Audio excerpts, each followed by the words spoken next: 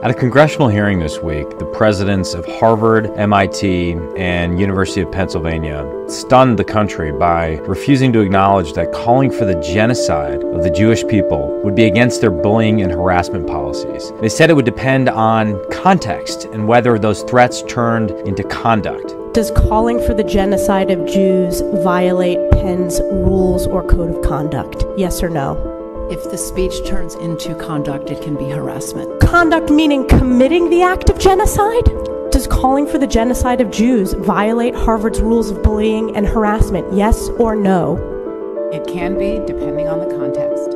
These are universities like Harvard, where you can be disciplined for using the wrong pronoun, and yet somehow, when it involves Jews, calling for the extermination of large swaths of the student body requires more context.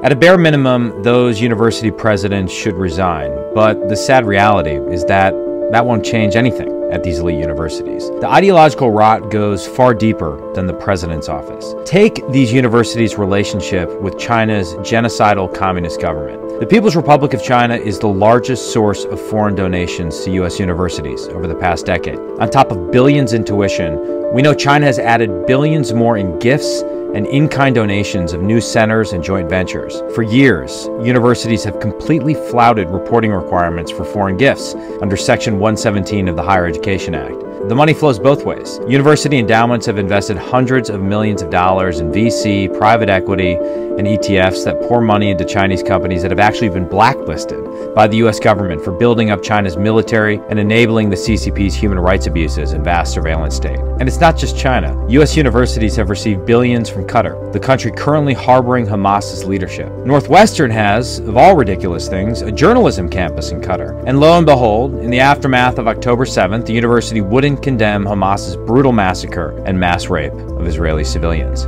My own alma mater, Princeton's ties to Iran, have recently been the subject of investigations. What is it with these elite universities and authoritarian regimes? We want American students to learn other languages and study other cultures all over the world. That's part of what made my college experience great. But there comes a tipping point where you have to look at all the new gifts and institutes and partnerships with authoritarian regimes and realize that money is no longer just buying seats in the classroom. It's buying political and social influence. These elite universities are becoming unregistered lobbyists for some of the most tyrannical regimes in the world and using DEI as a moral misdirection. Despicable as their testimony was, I actually feel sorry for those university presidents. They probably took their jobs thinking they were in charge, but their disgraceful performance at Tuesday's hearing shows the reality. The president's answer to the DEI commissars at their universities and the upside-down logic of social justice. And Tuesday's hearing shows those DEI commissars rule with an iron, woke fist.